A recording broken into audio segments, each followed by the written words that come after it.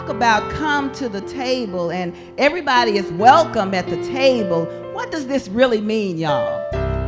I want us to talk about that today. What does this really mean? Was there a point in time when everyone was not welcome at the table? What are the conversations we are really talking about when we say radical hospitality? Welcome the others that come with their spirit of hospitality. Tell them a little bit about what's going on here. Share a little bit about what's been at the table.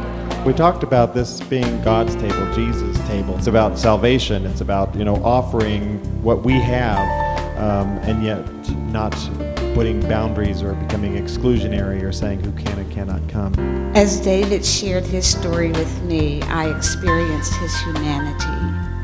And for me, who's not one who's easily going to open up and share with a stranger, found it very easy to tell my story to David because I experienced his incredible humanity. She had gone through a divorce, and she mentioned going to her pastor for advice, and she said, and she was really helpful.